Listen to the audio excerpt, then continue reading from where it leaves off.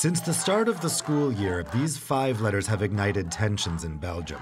EVRAS, the French acronym meaning Education in Relational, Emotional, and Sexual Life, is an educational workshop proposed to be given in schools that's provoked the anger of these demonstrators. Muslims, fundamentalist Catholics, and conspiracy theorists have joined together to demand the suppression of these workshops.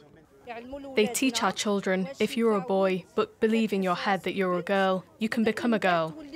Concerns are so strong that several schools have been set on fire in Belgium over the past weeks. This father disapproves of such vandalism, but he says as a Muslim, he doesn't want his children to receive this teaching. It's a big problem to be forced to accept something that we cannot accept. It doesn't just concern the Arab and Muslim diaspora. In the last demonstration, there were also many Europeans.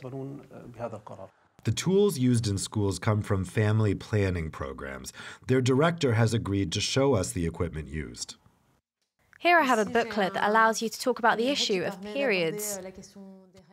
It's a way for her to counter the misinformation about these workshops, especially on the question of gender. There's a lot of confusion.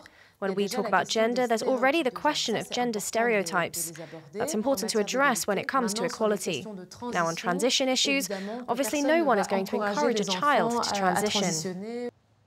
The controversy has been closely followed by the Belgian authorities. This specialist says that part of this anti-EVRAS movement has had the same motivations for a long time. Some of these Muslim religious actors are linked to Islamism, and Islamism's strategy is to regulate the education of Muslims in Europe.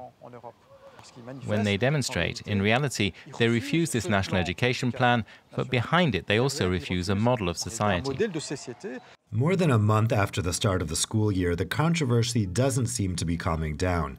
The demonstrators threatened to challenge the EVRAS system in court.